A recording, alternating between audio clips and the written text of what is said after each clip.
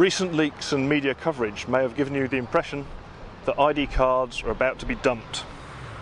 I'm afraid nothing could be further from the truth. Inside Parliament, in a battle that's taken so far almost 2 years, a general election and now 3 Home Secretaries, the government have managed to force through a piece of legislation that is not only their widest attack on civil liberties to date, but that represents a fundamental shift of power between the citizen and the state.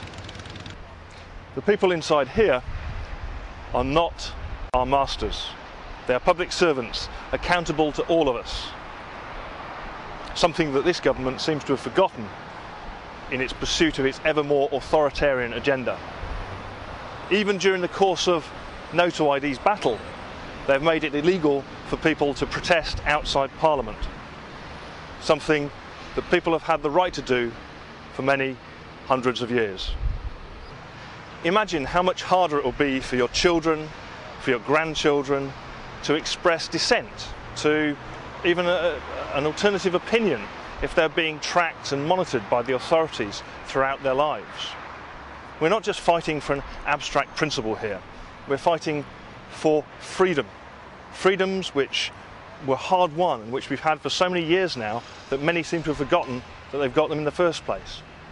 We're fighting for a healthy democracy, for private citizens to be just that, and to keep universal surveillance the stuff of sci-fi films, not everyday reality. Up until now, most of the action of the campaign has been taking place in the Houses of Parliament. NO2ID has lobbied politicians and built alliances with MPs and peers of all parties in fighting the ID cards bill, now an act. But we're located just a stone's throw away behind the International Maritime Organisation building over there. Our office, which remains the centre of national operations, is paid for entirely by membership, subscriptions and donations.